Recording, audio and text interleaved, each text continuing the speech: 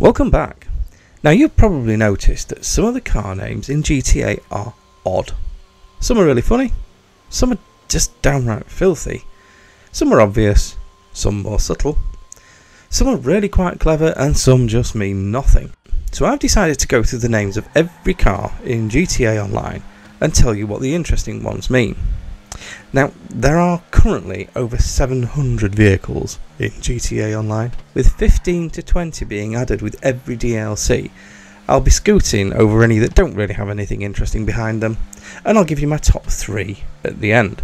Now, this list is correct as of the beginning of June 2023, so it won't cover anything that comes out after that, and I should also mention that some of these are based on my opinion, and my opinion and fact basically the same thing, so we're all good there.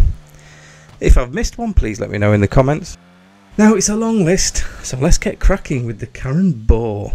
Boar with a double O means a bad-mannered person.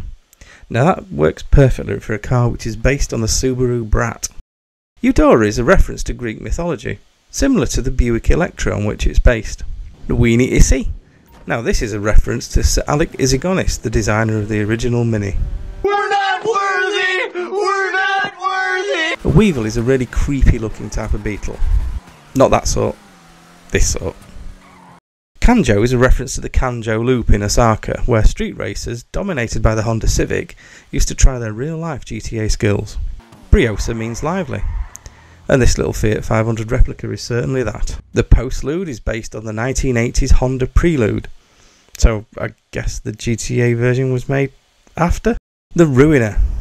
Ooh, bloody hell, I'm just moving on here.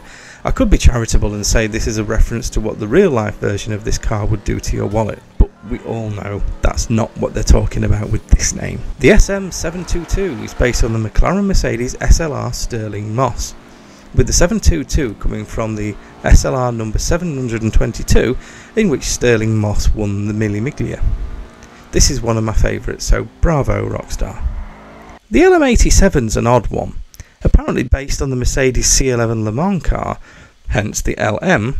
However, this car didn't run in Le Mans in 1987. In that year, the race was won by Porsche. Torero means bullfighter, ideal for arguably the hottest Lambo in the game. Now on to the Cyclone. Is this a reference to electric cars being like household appliances? Answers on a postcard. An arbiter is someone who settles disputes. And in real life, this car is a bit of Pontiac GTO with a bit of Ford Torino, both of which have settled a few disputes in their time. Now you know what a baller is, so we'll move on. Zeno is clearly an anagram of Enzo. The Buffalo is based on the Charger. A deity is a god. And the Bentley Continental Flying Spur is a god amongst cars. Cinquemila, meaning 5,000 in Italian, just seems to be a play on Quattroporte, meaning 4 doors in Italian, on which this car is based. The Dubachi Champion is based on the Aston Martin Victor, so a simple play on words here. And now we arrive at the Growler. How to put this? Well, let's just rip the plaster off. If you don't know what this means, then good for you, really. I mean that, good for you. You're a better person than me, and probably half the people watching this. But this is a reference to a particularly unkempt lady garden. There, I said it, let's move on. Remus is a mythical figure told to have founded Rome with his twin brother Romulus. His mother was called Rhea Silvia. And guess what the Remus is based on? Yep, it's the Nissan Silvia. On to the tailgater, and yes, we all know why the brand based on Audi has a tailgater in its lineup. So the Futo is based on the Toyota Sprinter Terreno, with Terreno meaning thunder, but Futo does actually mean anus in Somali, so go figure, is this deliberate? I'd like to think so. The Vito, is it just a reference to Mario Kart? Woohoo! I don't know, what do you think? Now, being based on the Thunderbird, the Peyote could get its name from the psychedelic adverts that ran for this car at the time of launch. Based on the Jeep Cherokee, the Seminole gets its name from one of the 5 major Native American nations. These include both the Cherokee and the Seminole. Golf Club. Moving on. And this one's gonna hurt. Some of you aren't gonna like this, but I'm sorry guys, but this is not the Coquette, or the Coquette as I've heard it pronounced. It's the Coquette. You know, cock. Just so everyone knows, this is a shiny penis extension. They wrote cock on the back. A Tygon is a crossbreed of a lion and a tiger. And with this thing being based on the Di Tommaso P72, it could be a reference to Di Tommaso's most famous car, the Pantera, which in the game is actually the Viceris. Now, based on the Japanese Honda Civic, Sugoi in Japanese can either mean amazing or terrible depending on how the word is used. So I guess which you choose depends on whether you like the Civic or not. With Imorgan meaning tomorrow, this is most likely a reference to the fuel of tomorrow, as the car is based on the hydrogen electric Gumpert Natalie. JB700? James Bond 007? Yeah, you already knew that one. And I absolutely love the next two. The Grotti Furia. This one is based on the Ferrari 488 Pista. So when they named it, were they just Pista or were they Furiosa? You decide. And then the Asbo. Part Vauxhall Corsa, part Citroen Saxo. These things would terrorise your local supermarket car park in the 90s. In the process, a good number of the drivers would earn themselves an Asbo, or antisocial behaviour order for anyone not familiar with failed British policing policies. A retinue is someone who accompanies an important person, just like an escort, which is what this car is based on. Does Everon refer to the fact that the Hilux on which this is based is notoriously indestructible? Next for the Caracara. So this is based on the F-150 Hennessy Velociraptor 6x6. So why the name? Well, in real life, a Caracara is a bird of prey, otherwise known as a raptor. On to the Drafter.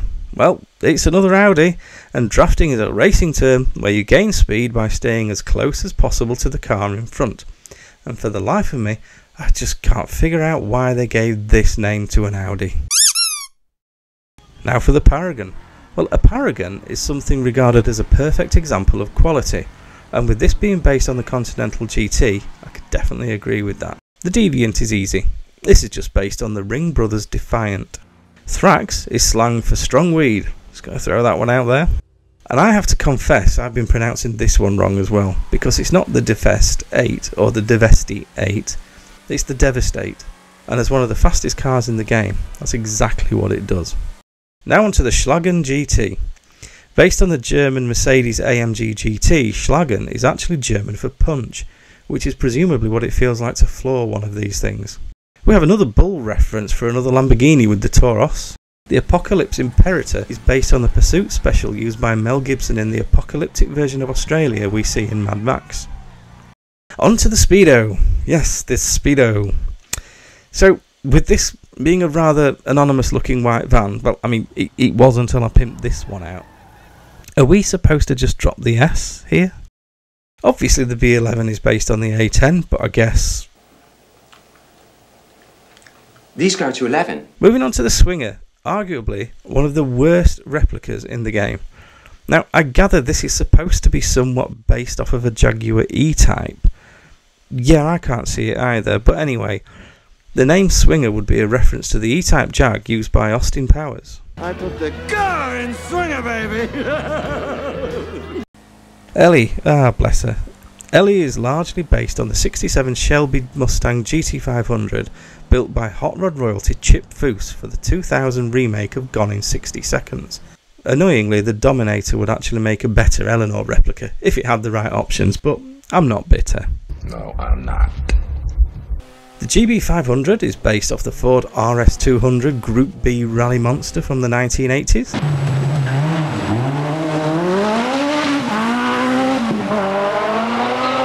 The Taipan is based on the Hennessy Venom, so what better name to give it than that of a highly venomous snake? Chernobog was a Slavic god, with his name thought to have meant bad fate. However, with no armour and a top speed of 3, the only person who has a bad fate in the GTA Chernobog is the driver. Based on the Aston Martin Vanquish apparently, the Pariah takes its name from what happens to you when you are vanquished. You become an outcast, otherwise known as a pariah. The Yosemite is based on the GMC Sierra, and in real life, Yosemite is a national park located within the Sierra Nevada mountain range in western USA. A riata is a rope used to catch animals, which is exactly what you would need to catch a bronco, and with a riata being based on the bronco concept, it kind of works. The Vigilante.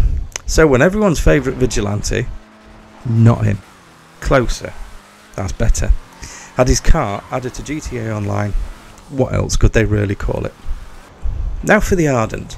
based on the real-life Lotus Esprit and up there with the most realistic replicas in the game. Whilst not quite synonyms, the words ardent and esprit have very similar meanings, meaning lively and enthusiastic. Now for another one of my favourites, the Dubachi Wagner, which is based on the Aston Martin Valkyrie, named after the ride of the Valkyries by Richard Wagner. This also applies to the Valkyrie helicopter, named after a scene in Apocalypse Now. The GP1 is based on the McLaren F1, and the Spectre on the Aston Martin used in the Daniel Craig Bond film Spectre. Onto the Nero, meaning black. The Nero is based on the Bugatti Chiron.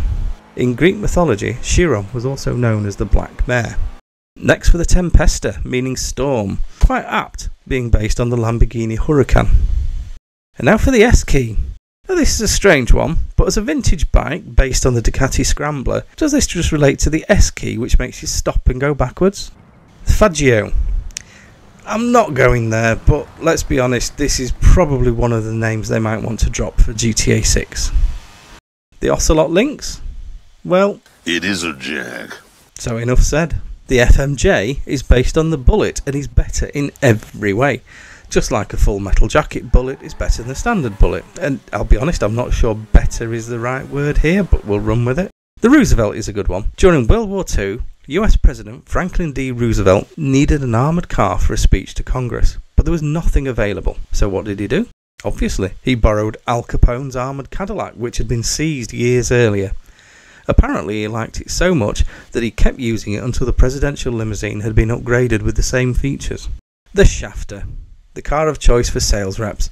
I suppose it could equally have been called the Benefactor Blagger, or the absolute scumbag, but Shafter will do. A cognoscenti is a person who is very well informed, and you'd need to be both well informed and pretty bloody well loaded to buy the Maybach on which this car is based. And Sir Stirling Moss gets another reference with the Benefactor Stirling, based on the Mercedes 300 SLR, which he described as the greatest sports racing car ever built. That may well have been true at the time, but I think the RB19 might have a thing or two to say about that. Now this could be another stretch, but with Virgo meaning maiden, I don't think it's a coincidence that this car is based on the Mercury Cougar. There aren't cougars in missions! On to arguably the least imaginative name in the entire game, the Kuruma. Based on the Japanese Mitsubishi Lancer, Kuruma literally means car. So this is a car. Well done, really top marks for that one. Now for the Dukes, and you must know where that comes from. So we'll move on to the Rhapsody. With this car being based on the AMC Pacer, it gets its name from the famous scene in Wayne's World where they sing along to Queen's Bohemian Rhapsody.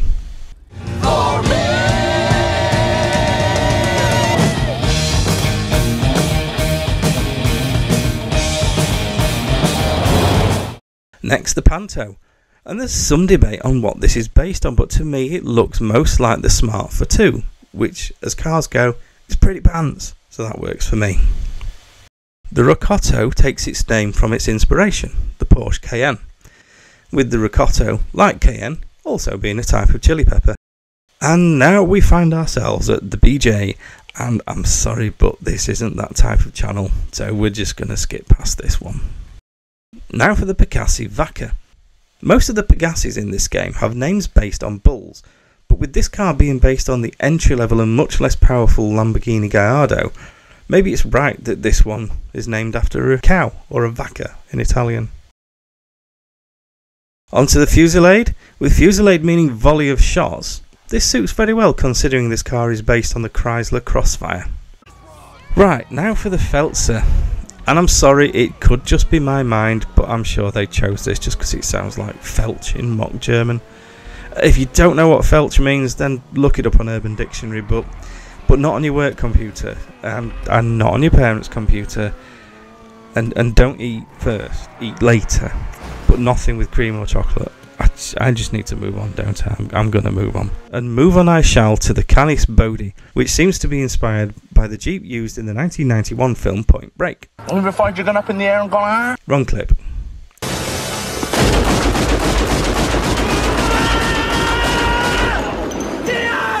So who better to name it after than Patrick Swayze's character in the film, Bodhi? A phoenix is a mythical bird that set itself on fire and then rose from the ashes. So Phoenix is a perfect name for a car based on the Pontiac Firebird. On to the Felon. Well, in the US, Jaguar is seen as a luxury car brand.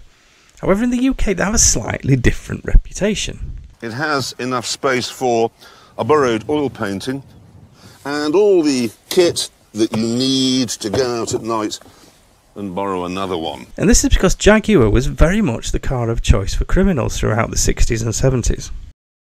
And last and almost certainly least, the Dilettante, based on the Toyota Prius.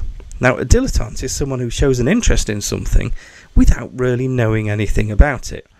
And for many years, the Prius was the green car of choice for A-list types who would always be seen in them when out and about, but would then think nothing of taking a private jet when it suited them. And if you've made it this far, well done. I mean, really, really well done, and thank you. But now for my top picks.